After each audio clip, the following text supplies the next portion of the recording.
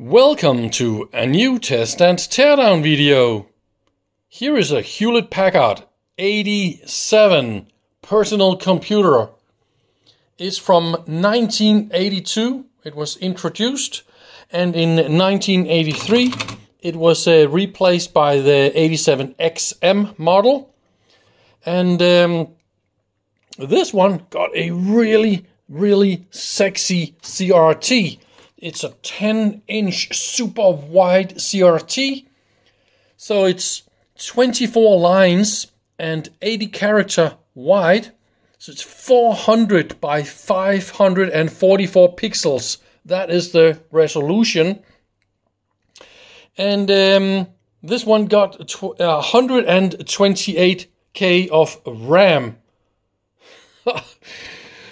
So according to HP Museum, this thing cost in 83 $2,495.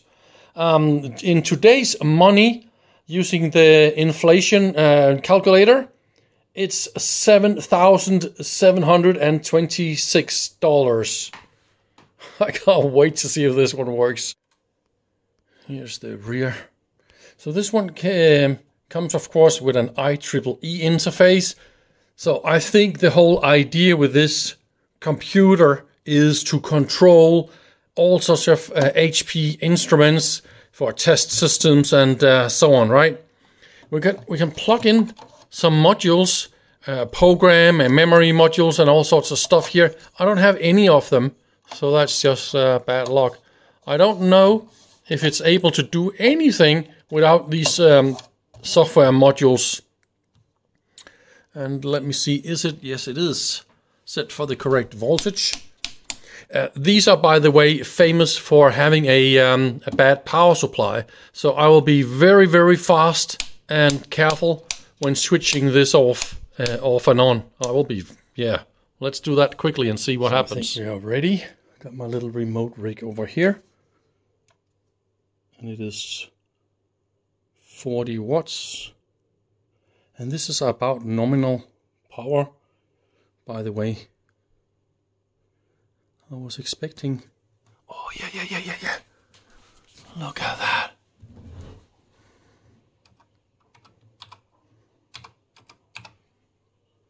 What do you know?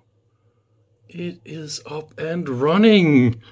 Ha! Lovely! I've been playing around with this unit for quite a while. I mean, it is just insanely funny to go back in basic mode and write some little basic programs and, you know, remember how to define variables and how to add values to those and print out some values and stuff like that. It's super funny.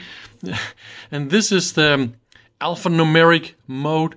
It turns out it was easy to find the manual, and now I can also figure out how to write to the graphic memory and, you know, put pixels and dots and write directly in, graphics and all that kind of stuff. It got all those features also in its basic built-in basic program. So I kind of totally love this one. It's going to be so much fun to play with. But anyway, this is supposed to be a teardown video. So we're going to open this one and have a look how it is really built.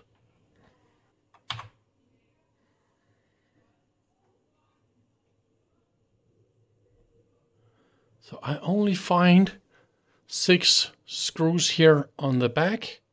And that's more or less all I find. So I think this is how to open it. Oh, maybe there's also a screw. No, there's no screws in that one. And here says you have to open this to see some more cool things. Okay, great. Let's do that. So inside the case, you see it's nicely covered with some metal coating for low noise emission. And there's also a really cool glass. It's a little bit dark. And the inside is just fantastic. This CRT is something. Whoa, look how wide that is. I totally love it. And there's a Yeah, we see quite a lot of permanent marker nodes on all sorts of stuff. And yeah, that's probably some date codes. See, 820602 and some initials. And down here, also 41682, and again some names and initials. Yeah, it's all over the place. Down here as well. So everything is hand assembled and handwritten. Oh yeah, tons of names and numbers on the circuit boards. So that's of course a power supply. That will be the memory expansion and plug-in module for all the ROM and software modules and all that kind of stuff. That looks also, yeah, this is the CRT, high voltage supply, and the whole screen driver and all that kind of stuff. It's of course it's a magnetic deflection screen. And that is the entire computer is just right here. Ooh, that's delaminated a little bit. That goes to the IEEE and IEEE configurations and all that kind of stuff. That'll be the flat cables to the expansion. Look at that, it's not even a shielded cable, it's just single wires like that. It's probably every second is signal and every second is ground or something like that. Probably not even that, maybe, I don't know. Yeah, I'm gonna have a little look on the hardware here. Just look at this beautiful thing. I just cannot let it go. I'm just totally in love with this one. It was fantastic. No, you gotta have a look. So, the 6 chips you got here, that will be read-only memory, also called a ROM. And those 2 chips here, that's port expansion or port translators. They handle the 8-bit multiplexed special port from the CPU. And then they generate addresses and datas and all that for external memory devices. So one of them drives the HPIB microcontroller. So this one is a special controller handling the Hewlett Packard expansion bus. And the other one handles the read-only memory. So that's of course where our basic and external disk drive handling and all that stuff is in here. So what you also find, ta-da, down here is the entire computer. And I was so happy to find the schematics hand-drawn. And I mean, it's really made so beautiful. You even have a schematic of the keyboard layout in case you need to figure out how that works. So that will be the keyboard interface chip. And again, it's the same parts that interfaces to a very special kind of serial or multiplexed data and address bus system. And that will be the display memory and the display controller. That is, I think, yeah, that one here is the display memory. So all this here is our graphic card, so to speak. And again, there's a memory controller. That tiny little one here, that is the CPU. So that is a 28-pin CPU. And that is all our memory for our program memory. So of course here we have the interface to the ROMs and the external. And down here, the flat cables down here goes to the screen and the power supply. You see down here there's a flat cable for the power supplies. There are a few fantastic things about this this unit here. Mains input goes to a conventional transformer, and then you have a few little fantastic things. I think here we got the first switch mode converter.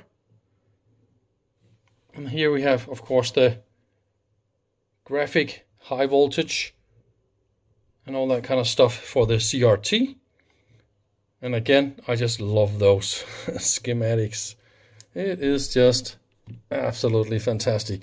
I want to clean this up a little bit and see if I can get this screen super nice and clean. Oh yeah, by the way, when you make interconnects from chassis to all this grounds and stuff like that, see the width of this grounding? It's because the wider it is, the less inductance there is in it. And they took this to the absolute maximum. If you look down there, can you see this? Down there, this one here. This is actually a grounding.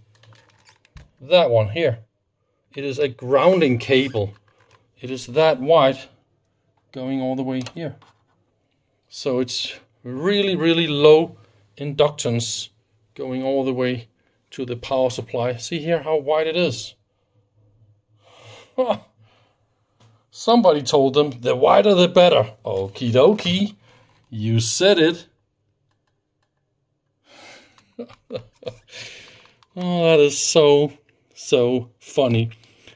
But why isn't there any ground planes in those flat cables? And how the heck are they handling signal integrity on these kind of flat cables that goes between everything here?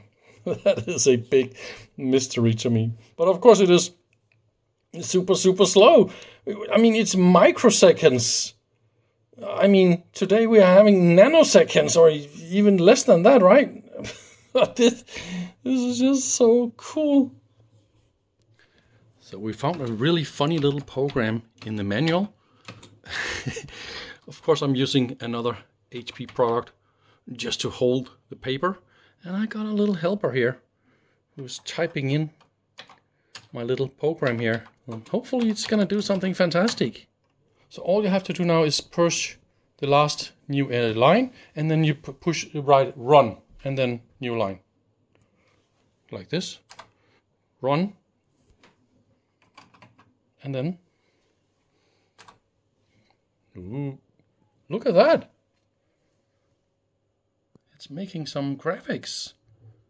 And then what? What is it doing?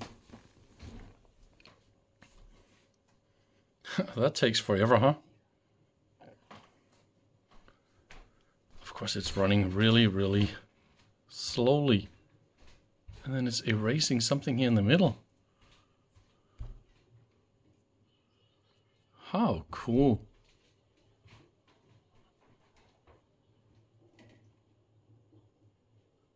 So some circles. Wow, huh? How is about that? I think that was more or less what I wanted to show you. So thank you very much for watching, and I hope you enjoyed this little fantastic video. See you around. Bye bye.